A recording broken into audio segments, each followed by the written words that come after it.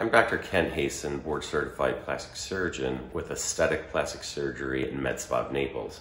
And today we're going to talk about a new type of implant that we use for breast augmentation.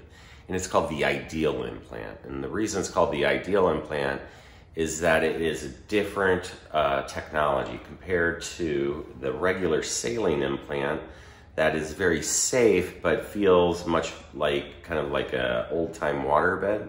The Ideal Implant is also filled with saline, however it's got baffles inside.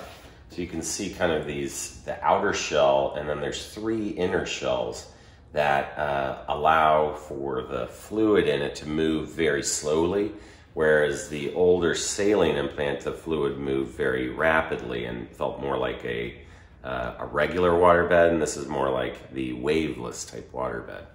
So the other good thing with the Ideal Implant is that it's been shown to be very safe. It's got a long history of not having ruptures, as well as a very low capsular contracture rate.